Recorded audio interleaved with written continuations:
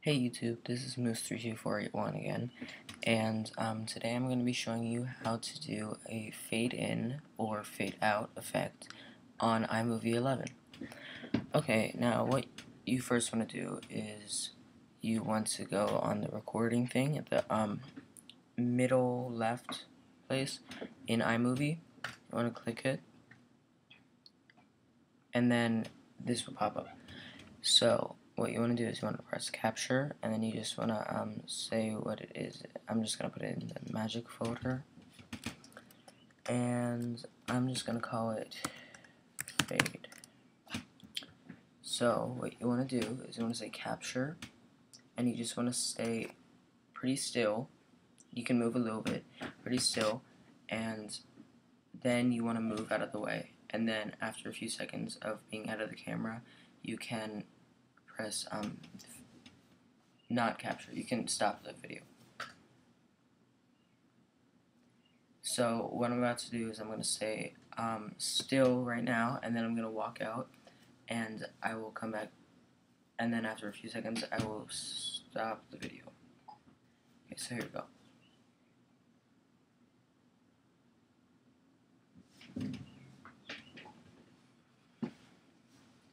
Then after a few seconds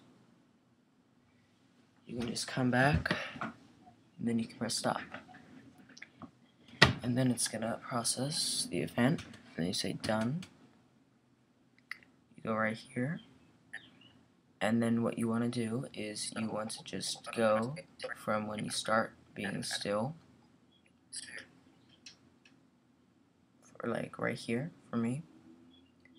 Just gonna get that, drag this over,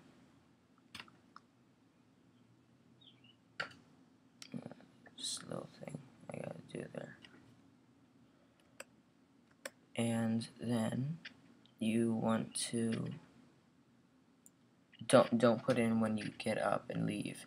Make sure you're all the way out of the picture, and then get a little bit. Don't do all of it because that's too much. And then do it just for a little bit. Then bring it down here. Then get a transition. I think cross dissolve is the most realistic or movie-like. So I would go like there, right in between. And then you can just go like this. Then after a few seconds, as you can see, I didn't crop out my voice, which you should do and you would do if you were actually making a movie. And if you wanted to do it the other way of fading in, you just swap these.